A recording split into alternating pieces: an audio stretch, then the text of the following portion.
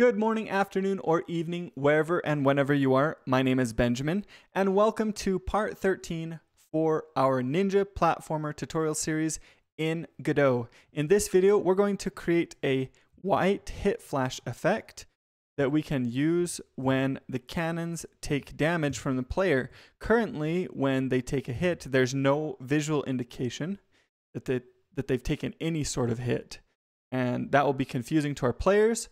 So we're going to address that in this video. This series was made possible by the students who support me by purchasing my Godot courses. There will be a link in the description if you want to go check those out. Let's get started. We'll open up the cannon scene and click on the Sprite 2D. We're going to create this hit flash effect using a shader on a material. So come into our sprite, go over here to material. We're going to create a new shader material like this, and we're going to create a new shader on it. First though, let's save this material. I'm going to do save as, effects, material, save it. We'll attach a new shader to it. It can be called effects material.gd shader. That's fine. We're going to use shader code instead of a visual shader, mainly because I'm more comfortable in shader code. But you could use a visual shader for this as well. So I'm going to create this and click on the shader. And now we get this kind of small window here with some code in it. I'm going to get rid of this for now, clear that, come back to shader editor right here. Now we don't need a vertex shader, this is just a fragment shader. So this will be called on every single pixel the material is on.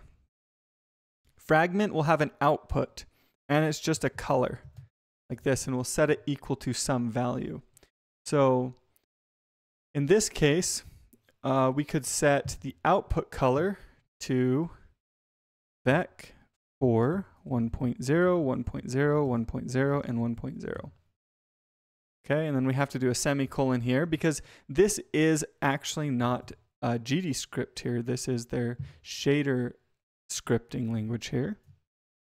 So it's going to be slightly different from GD script. Now if we come to the 2D scene, we can actually see that now every single pixel of our cannon sprite is being output as white, completely white. Now, that's not what we want. We want to be able to only output white when we have a pixel that isn't transparent.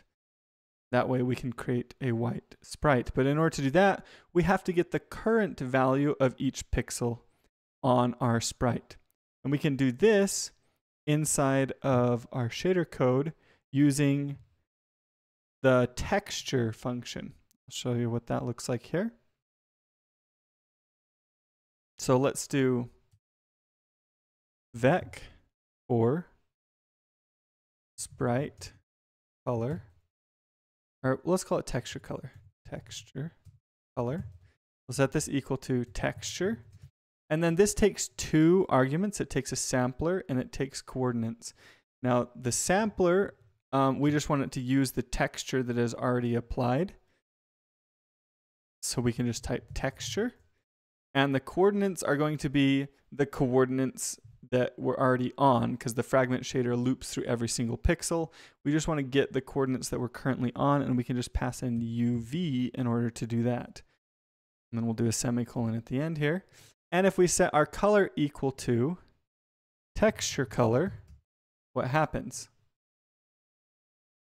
We're just outputting the exact same texture. So we're getting the color of each pixel, and then we're outputting that exact same color on each pixel, which is pretty close. We're getting closer and closer to what we want here. So let's create a variable here for the color that we want our flash to be. Now, in shaders, you can do what's called a uniform variable. And uniforms are kind of like export variables in GD script. So up here we can type uniform. And that's kind of like typing export in GDScript. And we'll do vec for, we'll call this flash color. And we can give it a hint, which will just basically make it show up in the editor in a way that we can easily manipulate. So we can do source color as our hint, and we'll set it equal to vec for 1.0, 1.0, 1.0, and 1.0. And then we'll do a semicolon. And this is white, right? So if we come over to our shader here on the right, if we go into shader parameters, we have a flash color that is set to white here. Okay, now let's make a uniform, a bool, and we'll make this called flash enabled. And we'll set this equal to false for now. And I'm not going to touch this variable quite yet, but we'll be using that in just a minute. For now, let's apply our flash to our output color here. And the way we can do this is by mixing them. So we can say color equals mix, and then we can mix the texture color with our flash color. But, and this will be the actual color that we output, but for the alpha value here, we want to do an absolute value of sprite color dot a for alpha. So that's going to just take the maximum value amount, and I've got not sprite color, texture color dot a. There we go. Now you can see what that does is it mixes the texture color and the flash color, but we're taking the maximum value of the alpha, which means if the alpha is transparent, then it's transparent. If it's not transparent, then we get this white, which is what we're looking for. So let's create a new output color here, because we want to be able to enable whether or not we are applying the flash. We've done a great job of creating our flash here. Another way to do this without using mix actually is just by saying texture color, and then or let's see, we would do flash color, but then we would do for the alpha value on flash color. So the easiest way to do it would just be vec for flash color dot red, flash color dot blue, flash color dot green, and then for the alpha value we'd use texture color dot alpha. There, that's another way that might make more sense. We're just creating a new color. We're using the flash color for the red, blue, and green, but for the alpha value, we're using our texture color. So that's another way to do the exact same thing that might be a little bit easier to understand if you're new to shaders. But the mix also works. I'll leave it as this for now. So now what we can do is make a new color. We'll just call this output color. Like this, and by default we'll set it equal to the texture color. But we can say if flash, if, and then we have to use parentheses, flash enabled, and then we have to use curly brackets here, output color equals, and then we can just copy this right here. Paste it right there. That's our output color. And then we'll do output color as the output. So by default, we'll just use the texture color, just the same as our texture. But if flash is enabled, we'll create a new color, which is the flash color, but it uses the texture alpha. And then we can enable that. If we come over here, we can click on enable or disable. Now we can easily enable or disable the flash on our sprite here, depending on whether we're clicking this. Okay, we've created a nice little shader, pretty simple. And we can now go into our enemy cannon and we can use this shader. First thing we need to do is come into our Ready and get access to our shader. That way we can manipulate its parameters. So inside of here, we can say right here in the code, we can say var effects material equals sprite 2D. We need to get access to our sprite 2D, so let's drag this right here. So click, drag, hold control, drop, and say sprite 2D dot material. That gets us access to it. Now, whenever our sprite is hurt here, you know, I've changed my mind. We could do this in code. That's true. But I actually think the easiest way to do this is just with an animation player. So let's add a new animation player. And we'll call this effects animation player. We'll give it a new animation called hit flash. And in this animation, we can start by going to our sprite, coming down to flash enabled, we'll enable that. And then we can key this frame. And for the duration, I'm going to set this to 0.2. I'm going to zoom in just a bit here.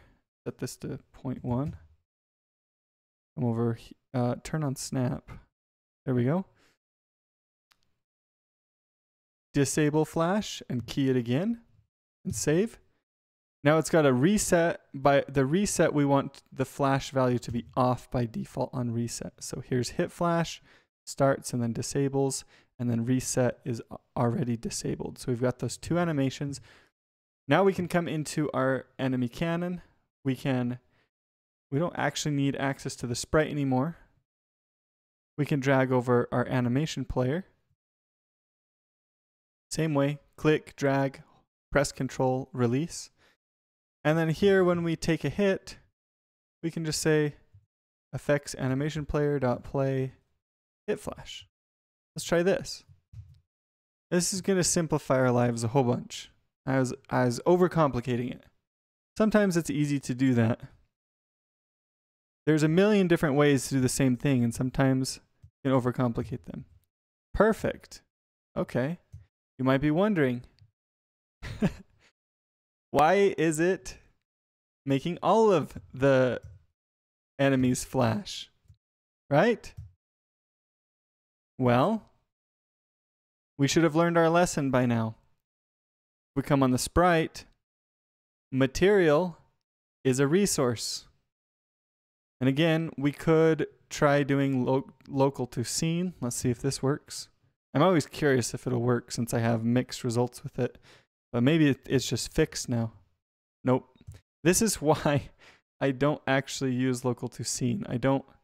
Maybe it's because I did local to scene on the shader and I need to do it on the material. Let's try that. Maybe I just don't understand it. Okay, it worked to do it on the material. So there we go. We got local to scene to work, and maybe that was what I was missing before, as I was trying to do it on the shader, because the shader is a resource and the material is a resource. You know, just for the sake of learning, I'm going to continue using local to scene on the material here and just try it rather than doing it in code. You've seen both ways now. You watched me set it up the other way. But let's try using it built in here because it makes our life easier. But if you want to do it the other way, then you would just duplicate the resource again. So you'd get access to, in the ready function, you could get access to the resource right here, the effects material, like we were doing before. And then you would duplicate it. You would set it equal to a duplicated version of itself. But again, let's keep things simple and try it out this way. If we have issues, we can always do that approach later. There we go. Now we have a simple flash material when our player is attacking those enemies. And we'll be able to use the same flash for when the player takes a hit from enemies as well, but we can make the flash color red. That's what I did in my reference project. That's going to be it for this video though. Thank you so much for watching. I hope you enjoyed it and learned something. If you did, be sure to subscribe to the channel, hit the bell, and like the video. Leave a comment down below if you have any questions, and I will see you all in the next video.